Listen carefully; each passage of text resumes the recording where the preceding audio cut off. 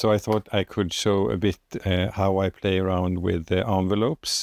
I like to have a mix of soft, like slow attack sounds and very fast, like snappy attack sounds.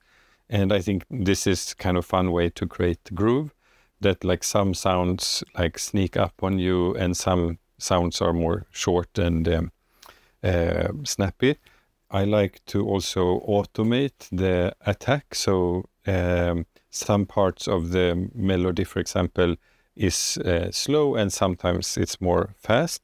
One example, I just played something here earlier, and here we can listen.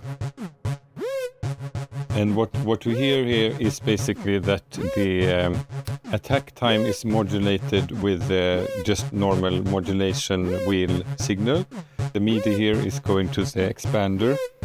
The modulation signal controls the envelope time. I think it becomes quite groovy.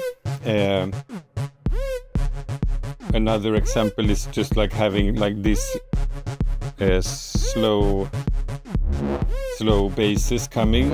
I think I like that a lot. And if I do like a shaker, I usually have some soft and some fast. Here is a normal shaker, but I usually like automate this attack a lot. Like a normal shaker, when you play it, it's sometimes soft, sometimes fast. Another thing that is kind of fun to do, which is to mix envelope signals. If you have Eurorack, it's quite easy to have your normal envelope signal for a VSA and filter, but mix in like a snappy LFO with that, so it kind of crumbles up in fun ways.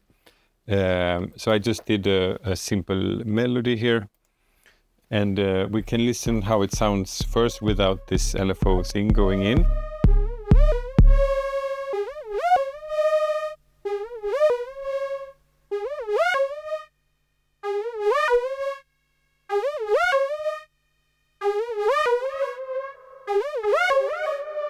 And it has some of that delay that I showed earlier.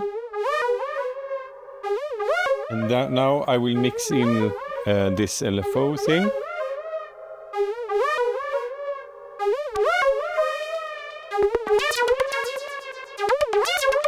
And now this LFO is constant, but I have this joystick going to the time of the LFO.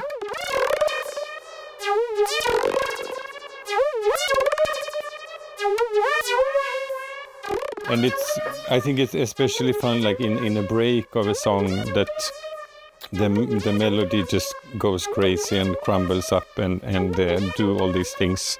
And you can't really draw these events with MIDI, so this stuff makes you do things you hadn't really planned to do.